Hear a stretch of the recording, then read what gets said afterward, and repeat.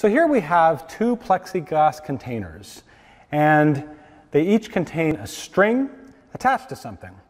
This container contains a string which is attached to the top, which is attached to a heavy ball which is hanging below the string. Simple as that. And then in this container there is a string attached to the bottom, and it's attached to a helium balloon. So both containers are filled with air, and the helium balloon hangs up due to its buoyancy, and the ball hangs down. So the question is, if I push these carts together towards the right, what will happen? Will they lurch backwards? Will they lurch forwards? Or will they stay hanging straight up and down? So ready?